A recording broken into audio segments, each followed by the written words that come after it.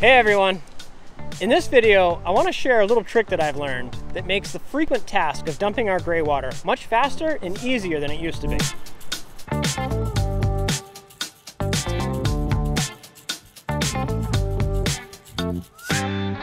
We tend to dump our black tank every 2 to 3 weeks, so it's not something we do a lot. However, our gray tank is something that we have to dump about twice a week. We're pretty opportunistic with it, so whenever we find a dump station, we'll swing in there to dump, even if it's only been a day, because we sometimes don't know when we're going to find another one. So this little hack that I put together makes it really easy for us to pull up to a dump station and quickly dump our gray water, or dump it into a honey wagon for easy disposal. So let me show you the setup. Under our camper, we have this sewer outlet, and to that, I attached an elbow that swivels.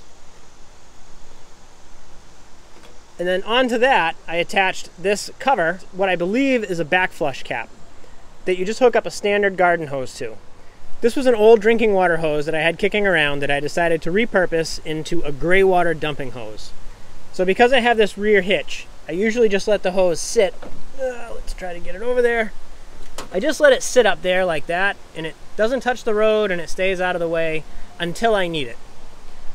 So when we pull up to a dump station, which I will demonstrate shortly because that's our next stop, I simply swing this out like this. I pull up to the dump station and I'm able to dump just like that. I don't need to attach my main sewer hose. It does take a little bit longer because the hose is smaller, but you're talking about maybe an extra minute rather than having to get out the gloves and deal with the sewer hose. The other thing that I use this for is for the honey wagon. I just wheel this underneath that hose and I fill it up until it's full, and then I go and dump it. And actually, this is the same cap that I use down there. I'll leave a link to one of them down in the description. Our next stop is the dump station, so I'll take you there and show you how we use it.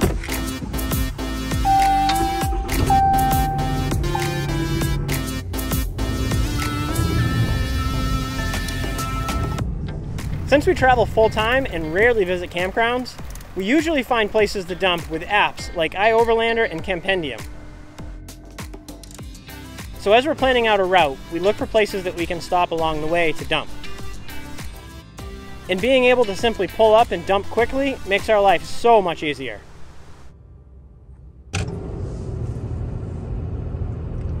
So we're pulling up to a free municipal dump station. They built it just for RVs, and it's at a wastewater treatment facility in, it's either Manchester or... Manchester, yeah. Manchester. We've been using it a lot since we've been here for the last couple of months, and we make frequent trips by it and use it pretty much every time we drive by. It's been very, very handy.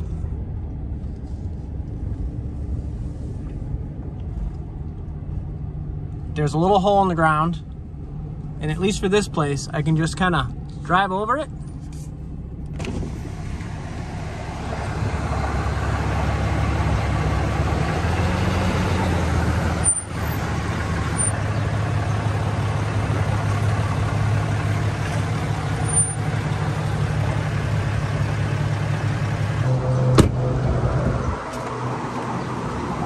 So I just get rather close, and it's very noisy here, so I apologize for the noise. So this cover, I usually just lift it off. I swing my hose out and around, like this, and then I just dump.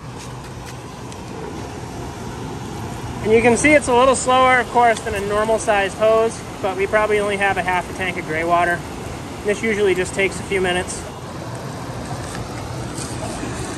I need to clean my elbow, it's getting moldy.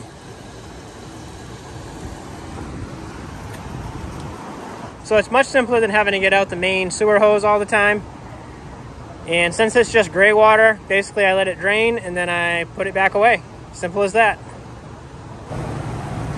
Now granted, there are some dump stations that we can't do this at because the dump hole is too far away, but that's few and far between. This has worked, I would say, about 90% of the time.